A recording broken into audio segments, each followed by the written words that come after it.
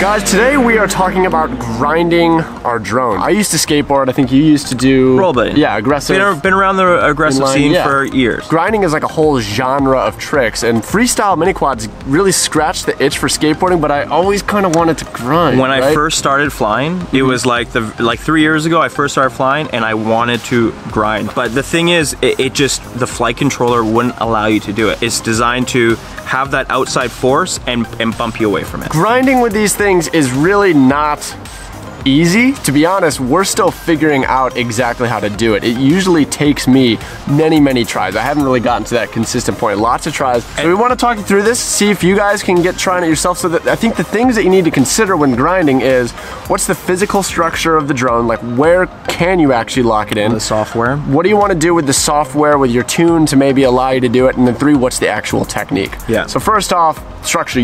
We've actually got 2 good examples here because you've got a bottom mount battery. Yeah, so what I have a bottom mount battery, okay? Hey, a grind plate. It's a grind plate. It's a grind plate like you would have on to lock me in. The rollerblades, actually. To rollerblades, yeah. And it doesn't matter. Even skateboarders and BMXers, they have pegs, and skateboarders have lips or trucks to lock themselves in. But let's see what you have. So yeah, I have a top mount battery, and with my frame in particular, this horizontal standoff down here that I was thinking would be something I could like maybe lock it on between the carbon fiber and balance it like a nose grind. Sometimes I can get it for a little bit. More often I end up kind of pinching somewhere, like the arm is involved, getting some sort of sweet spot where it's, you know, kind of crooked between that standoff and the arm. Once you lock in though, whether you've got a grind plate or once you lock in and a natural you feel it, you know point, it. Yeah, it's weird. You just you and it feels good. And then what do I need to do to make sure that this thing doesn't freak out while I'm on the rail? Right. And the thing that I thought, what do you do with software tuning? That's what I did. So I put my air mode on a switch. Same. And then I also thought to lower my idle a little bit. It's good,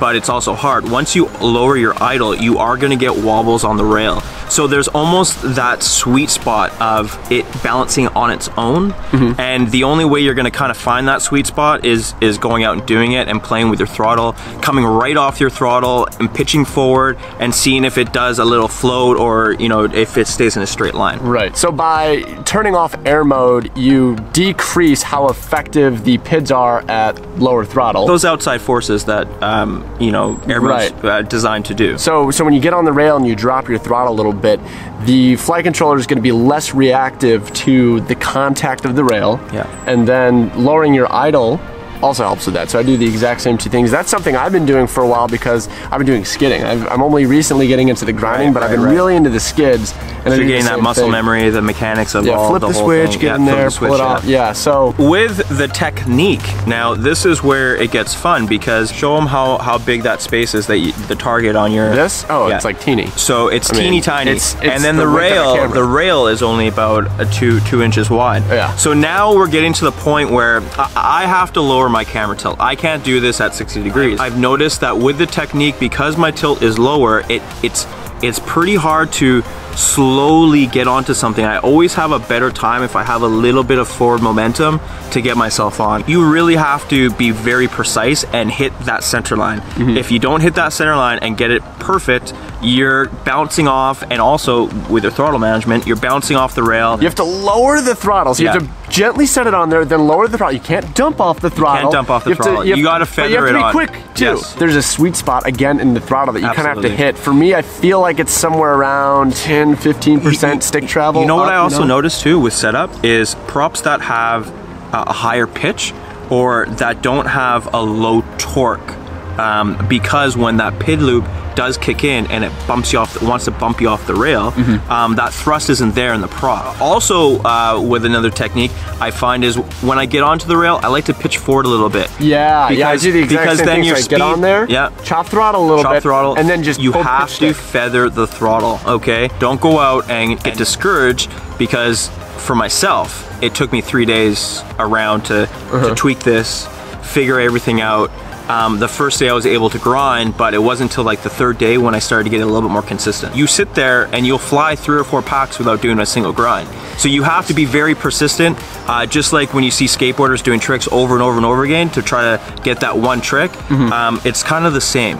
So, I think this is something we're gonna get more consistent Absolutely. at. And that's seriously why we want to make this video, to share some tips, see what you guys can come up with, give us some feedback. Start grinding.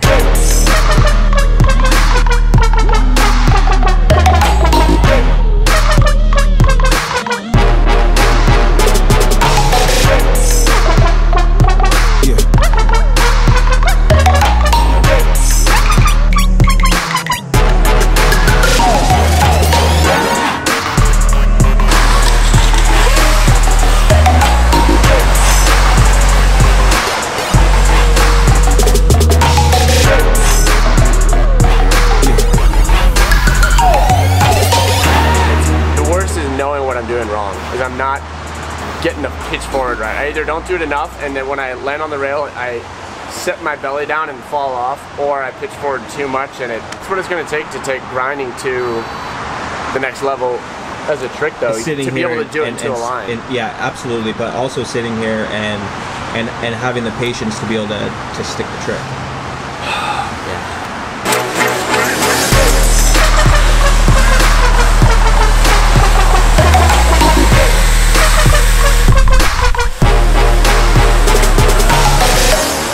What was being done tonight, I think, will breed a whole new genre of piloting. It might actually grab more skateboarders, more BMXers, more aggressive inline skaters, scooters, it doesn't matter. I honestly think it could grab other people who didn't think, you know, flying drones was cool. It's too advanced right now though. Like, okay, so a skater might get into it, but like to do that grind, you have to be pretty good. You have to be right now, but that's the thing, when I used to skateboard, like dolphin flips weren't even a thing or whatever, and now we see like 14-year-olds banging them out. Well, that's the thing, like when a trick has already been done, it is easier to do. So like if people get into it on the premise that they're getting into it just because they want to grind, because they've already seen it, it'll happen faster. Yeah, absolutely. One more disclaimer, this is pretty hard on your gear. Even if you're doing successful grinds, the point is you're still intentionally running your quad into a metal pole.